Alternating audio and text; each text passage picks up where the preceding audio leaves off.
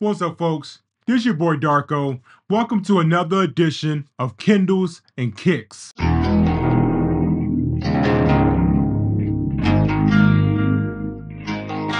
Okay, so today I am doing the Nightclub Book Tag, which was created by my homie Brian over at BellTube. Not only did he create the tag, but he tagged me in it. I was also tagged by my bestie D over at Through the Pages with D. So gotta answer the tag. Here we go. Number 1, Cocktail Hour. Name a book that pairs perfectly with your favorite drink. Okay, so I'm not an alcohol drinker. I'm very boring. I mostly drink water, regular water, seltzer water, lemon water.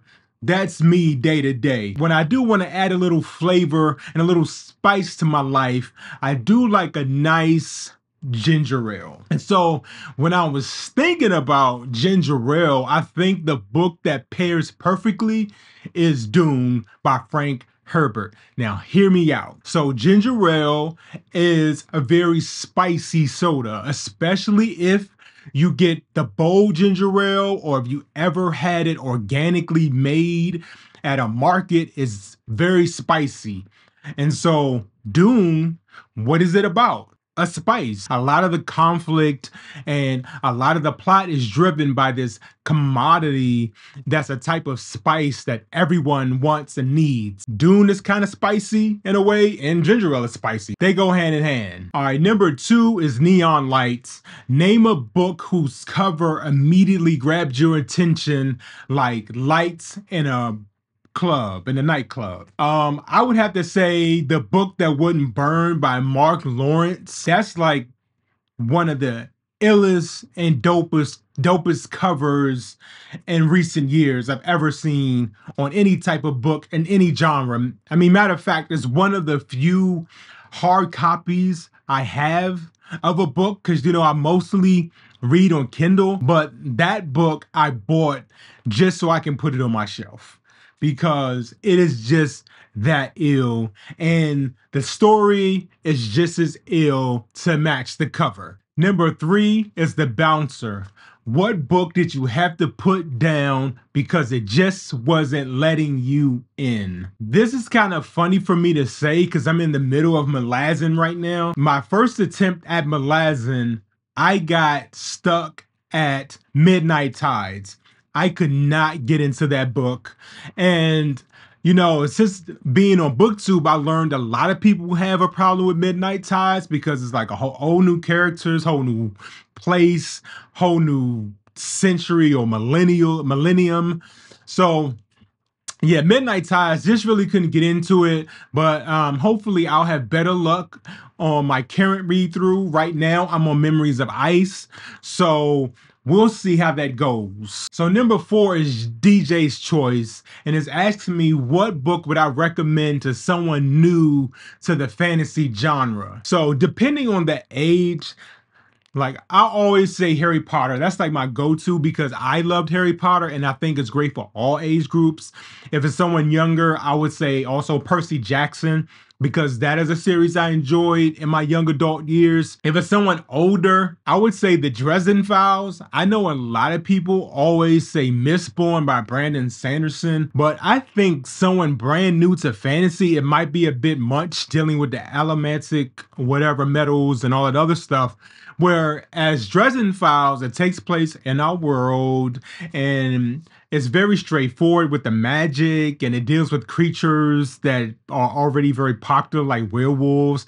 So it doesn't take like a huge broadening of your imagination to really get into the Dresden Files like it does for other fantasy books, at least in my opinion. So number 5 is Disco Ball, and name a book that made you feel like you were part of a vibrant and glittering world. So I'm gonna have to borrow my girl D's answer, or at least steal it.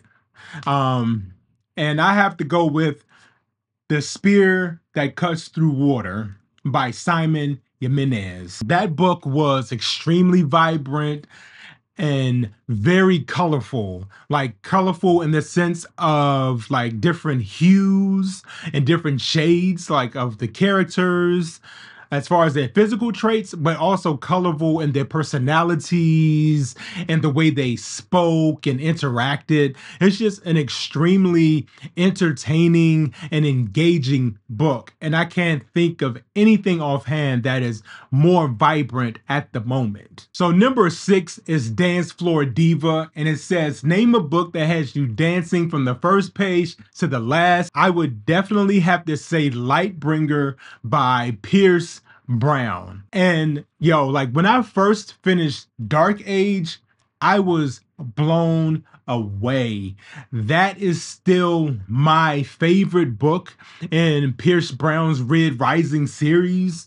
But after it ended, I could not wait to read Lightbringer. So as soon as I opened the book, I was ready to go from page 1. And Pierce Brown did not let me down. Although I like Dark Age a tad bit more, Lightbringer is still off the chain and nothing but constant action, constant movement, constant plot development and character development from page 1 to the end. I don't know how he's going to top it with this last book, but he has knocked it out the park with both Dark Age and Lightbringer. Number 7 is Guest List, and name an author you would invite to an exclusive book themed party. So this is going to be crazy because this particular author, I have not liked anything I've read by her so far, but I like her as a person, and that's N.K. Jemisin. I have not liked the Broken Earth trilogy. I tried to get into it and I could not. I DNF'd it. I DNF'd the first book. I did not enjoy it. However, I really do like her as a person. I am so impressed and enthralled whenever she's on a podcast or an interview.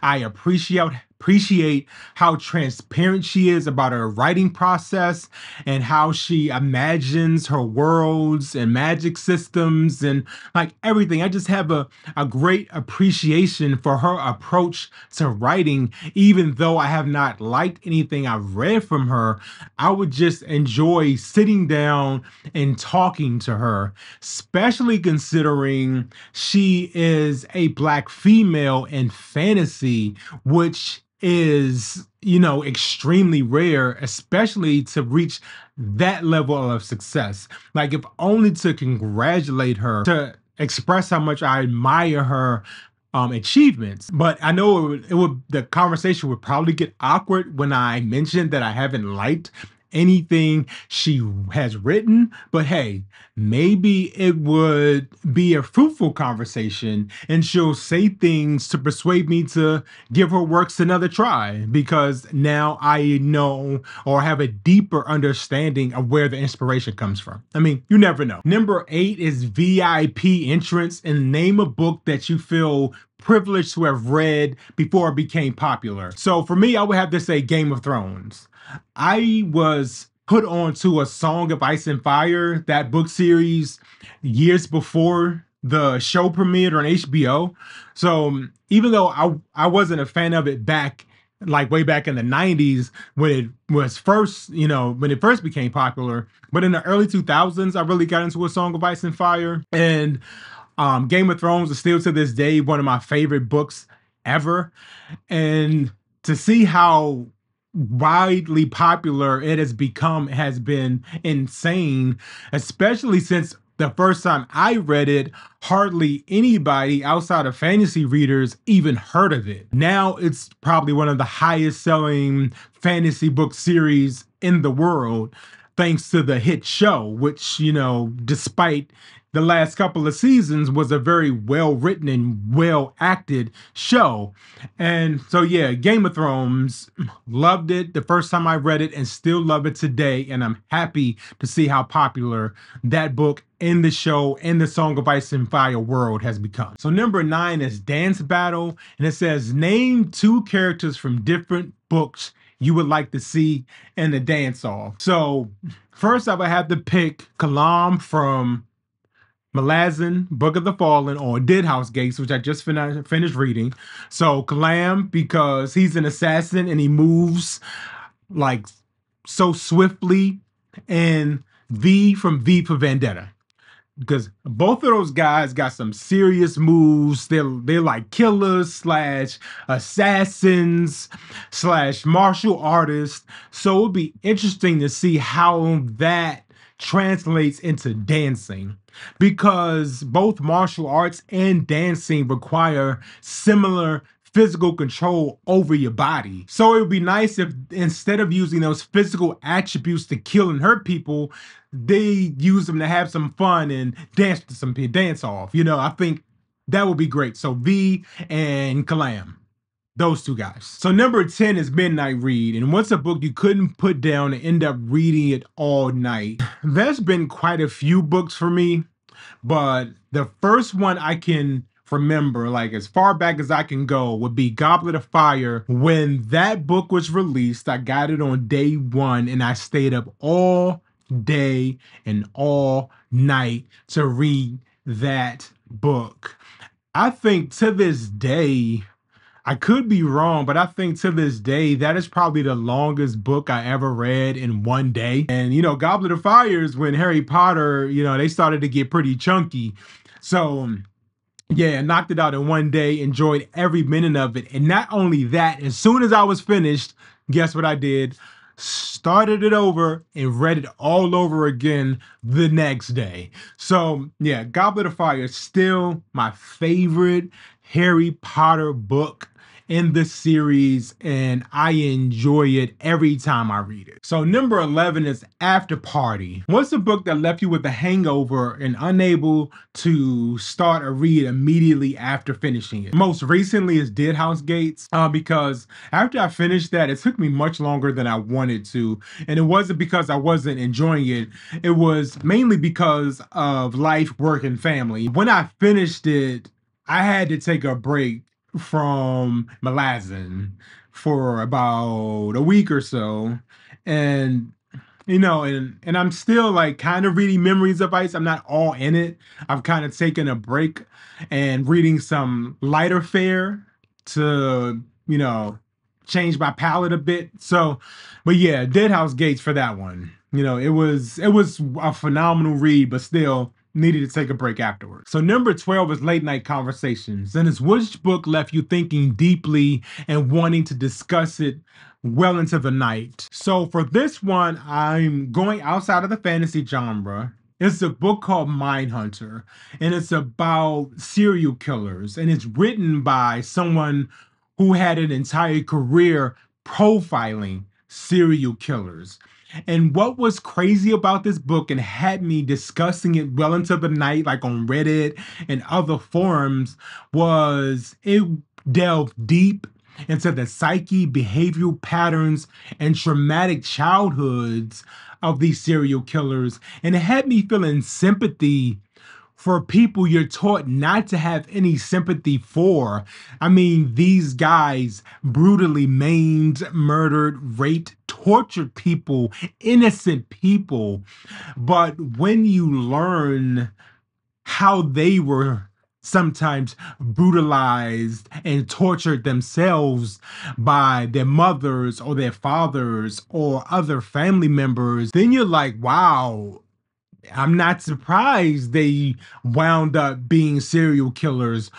Who knows what kind of person I'd be if my mother left me locked in a dark basement only to come and feed me dog food every week. You know, like that type of treatment will screw you up. Now, I'm not saying this to justify their actions in any way, but I'm just saying there are layers to all of us, including serial killers. And the book Mindhunter really brought that to light. And so I was on the internet. I was talking to friends about it at night, like, because it really threw me for a loop, because never in my life would I have ever believed I would feel sympathy for serial killers. All right, so those are my answers for the Nightclub Book Tag. Thank you, Brian, for tagging me in it. Thank you, my bestie D, for tagging me in it. I'm going to tag a couple people. I'm going to tag Robin over at Only the Best Fantasy Novels. I don't know if he does tags, but that's my buddy. He's a huge supporter of the channel, so I'd like to see him do a tag. I like to tag Britton, aka some Okie dude. Every now and then he gets in the mood to do a tag, so maybe the next time you're in the mood, you'll do this one. And I'd also like to tag Tom Orange. Great guy, great channel, and hopefully he'll get a kick out of this tag. Thank you all for watching. This is Darko, Kindles and Kicks. Like, comment, subscribe. I'll see you next time. Peace. Hello, this is Kato.